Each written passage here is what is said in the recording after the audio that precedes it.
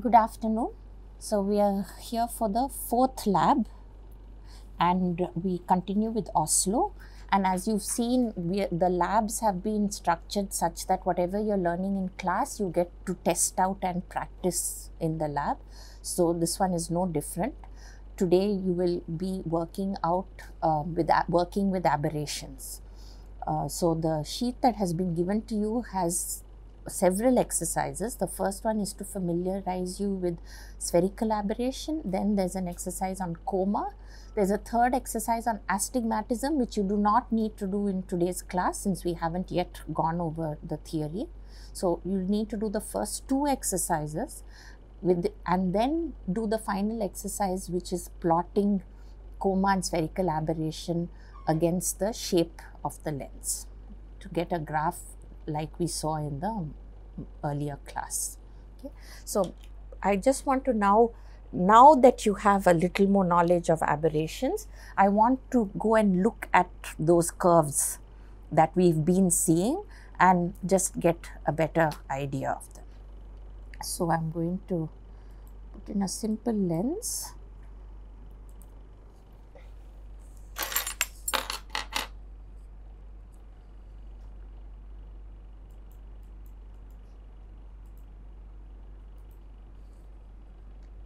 So I'm not, for this exercise, I'm not bothered about what is the focal length.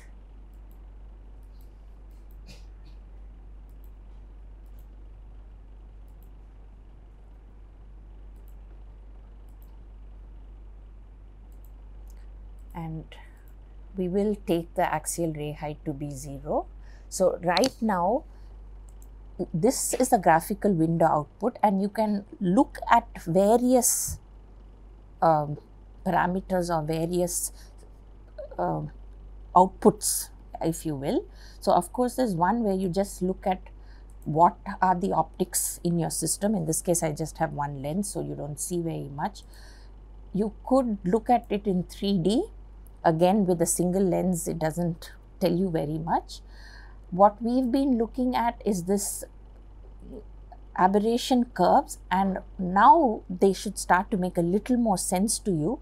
What's on the left panel here are the ray intercept curves, and as I said, they don't tell you anything about the axes. The overall heading of this window right now says ray intercept curves, but please note these are actually the longitudinal aberrations over here. These are not ray intercept curves. Okay, so the ray intercept curves are actually everything on the left panel. There are 6 curves here. What do you think these 6 curves mean? I mean, you have headings, so you can read the headings and tell me. And actually, is there any difference in these 6 curves? So if I take one curve, you can see 3 different colored lines, and those 3 colored lines are representative of the 3 wavelengths of your system. So these are the 3 default wavelengths in the visible region, and have been color coded according to the color blue, red, green. So in each graph, you see those 3 colors. So those are for the 3 wavelengths, and you can already see this chromatic aberration, because the fact you see it as 3 different lines means each wavelength is doing something different. So that's chromatic aberration straight off, right? But apart from that, you have 6 curves over here, right? Now, if you look at the panel as it is now, each row, so these 2 are identical to the 2 below and are identical to the ones below that. That is because currently our field angle is 0. And each row here is actually being plotted for a different value of angle. So the lowest one is the on-axis curve. And right now these are identical, the upper 2 are identical because everything is on-axis. If I go and change the field angle, so this number that OSLO is using is indicative of 0. If I go and give it a value, let's say I give it 5 degrees, you can now clearly see that where the chief ray is going. Now if you come here and replot these, you should see a difference. Okay, so the magnitude here is slightly increasing as you go to the higher curves. And why is that? This is plotted for the rays that are coming on axis. The next one is plotted for the rays that are coming at 0.7 of the maximum field angle, which is 3.5 degrees in this case because we have chosen a field angle of 5 degrees. And this is plotted at the maximum of the field angle, right? And you can go and make it more dramatic. If you change the field angle even more, you can see that at 10 degrees, you have much more aberration here than you have over here.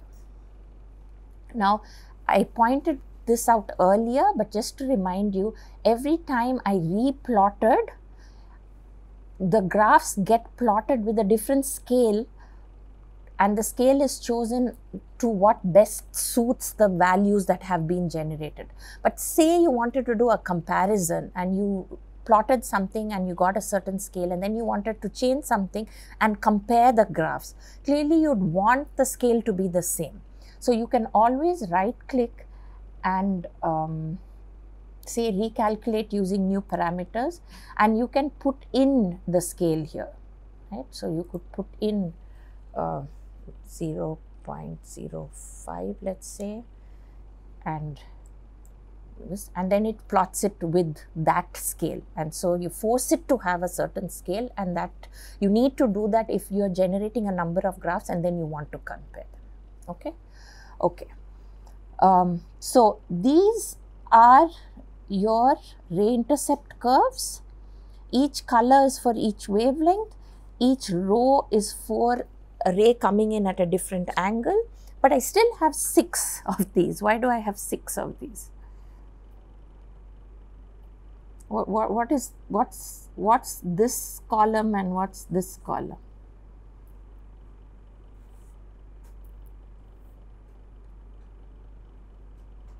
No idea?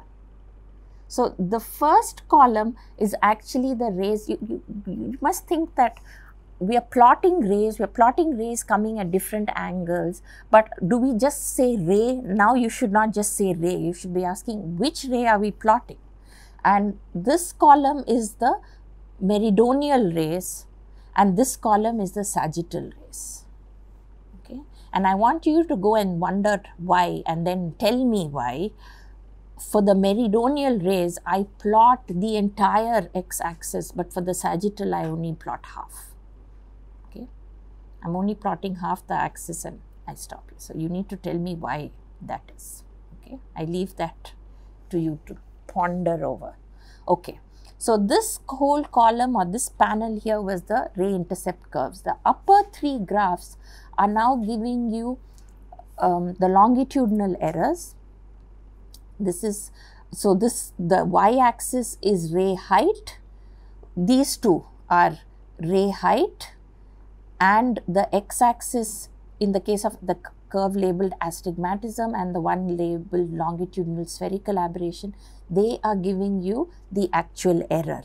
So if you look at longitudinal spherical aberration, you can see that one of the wavelengths has very less aberration, right? But the other ones have more aberration. But if I look at this graph, the green, for a ray of any height, the error is 0. So this system has been optimized for that wavelength. Now, if I go to the blue wavelength, all the rays have the same focal point, right? But that focal point is not the same as the focal point of the green light, right? And similarly for the red. So the spherical aberration of this system is quite small. It exists, but it's quite small, right? And in astigmatism, again, we'll talk about this in more detail when we actually do astigmatism. Here, the chromatic focal shift, the y-axis is actually color, wavelength, and the x-axis is giving you the aberration. Okay, so I hope these graphs now make a little more sense to you. We'll not worry about the other two, distortion and lateral color. We'll come to that later. Yeah, so what I wanted to show you was this was what, this graphical window is the one window you might have looked at over the last few weeks. But in today's exercise, you're going to also look at this spot diagram window. Now, this window tells you this is the image plane, whatever you have decided is the image plane, and this gives you a cross section of all the rays that are crossing that plane. So, each individual diagram is one image. So, they have cascaded or put these together as an array. So, if I look at this image over here, this is the image of the on-axis rays at the paraxial image point. Okay, these are the rays intercepting the paraxial plane where it's still the paraxial plane, but it's now for the rays coming in at 0.7 of the field. And these are for the rays coming in at the full field. Okay. So, we have given in this particular example, I have right now set the field angle at 10 degrees. So, I can trace the on-axis rays, I can trace rays with any angle between 0 and 10 degrees. So, in OSLO, by default, they will trace 3 sets of rays for you. One 0 degrees, one at 0.7 of the field, and one at the full field. Okay. So, the upper row are all the rays traced for the full field coming in at 10 degrees. The middle row are the ones at 0.7 of the field, and the first row or the lowest row are the on-axis rays. Okay. So, that's each row, but the middle column is the one that has been taken at the paraxial image plane. But I could move my image plane a little before the paraxial, and that's what this column is. It's 0.5 millimeters before the paraxial. This is 1 millimeter before the paraxial, and similarly this column is 0.5 millimeters after the paraxial plane. This is 1 millimeter after the paraxial plane. So, it's like if you were looking at the on-axis rays at the paraxial plane, you would see this as your spot. And you can see from all these spots here, this is the smallest spot. So, this is the best, clearly is the best focus.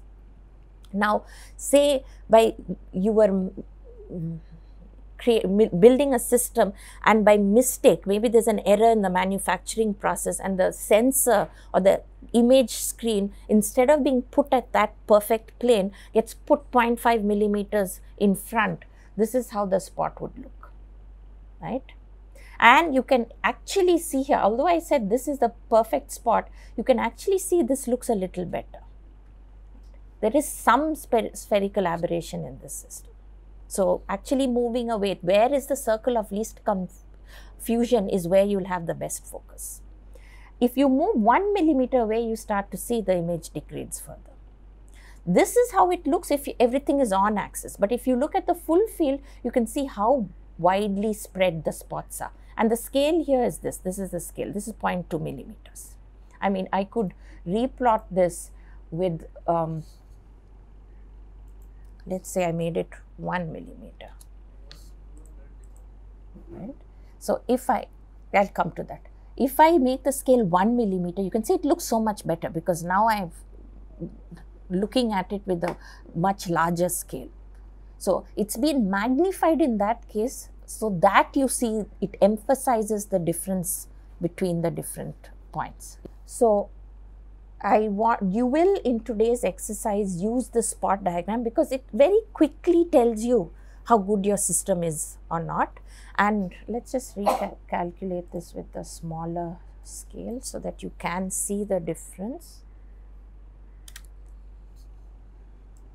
Okay, and you can see what's happening here is it's more or less symmetrical behavior. It's not completely symmetrical behavior, but it's more or less symmetrical behavior. And you should start looking at these now and compare the spot diagram you get in the case of spherical aberration with the one you get for coma and later on with the other aberrations, because looking at these you'll start understanding what kind of aberration you have just by the shape and form of these spot diagrams or the aberration curves.